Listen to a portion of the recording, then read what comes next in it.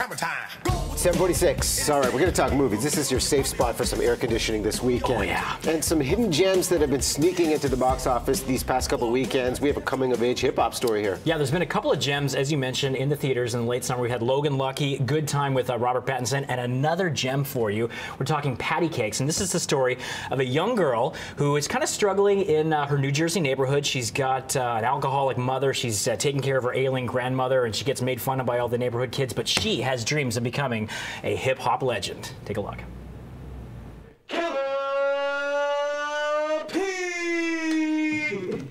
And introducing the ladies' choice, the voice that gets you moist. It's gonna be an Indian summer, y'all. Mr. Jerry Curls, aka Young Stamos, aka Deepak Shakur, aka the Durag Da Vinci, aka Raw Dog Zillionaire, aka the Quiet Storm. Boys and girls, I give you my soulmate, my homie, yo. It's Jeromeo. This isn't Showtime at the Apollo, okay?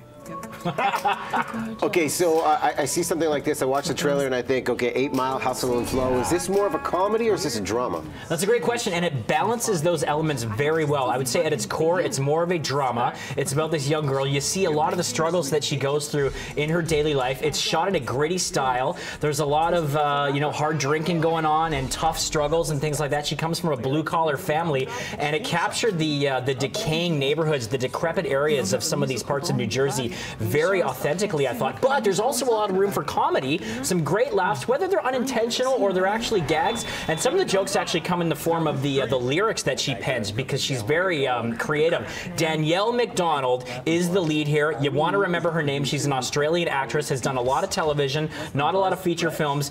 I would say during Golden Globe nominations time, this is a performance and a name you're going to want to remember. This is her breakout party, sensational in the lead role here.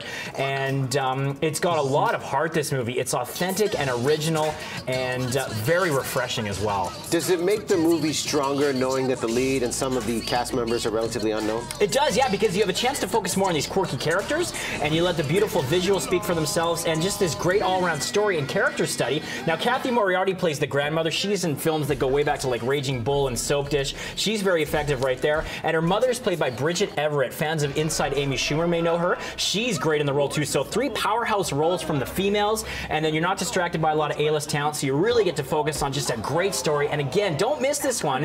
It is a late summer indie sleeper hit, I would say. How many hammers? I love that. I'm going 4 out of 5. Ooh. Yeah. Maybe something to check out this weekend. All right, thanks, Thor.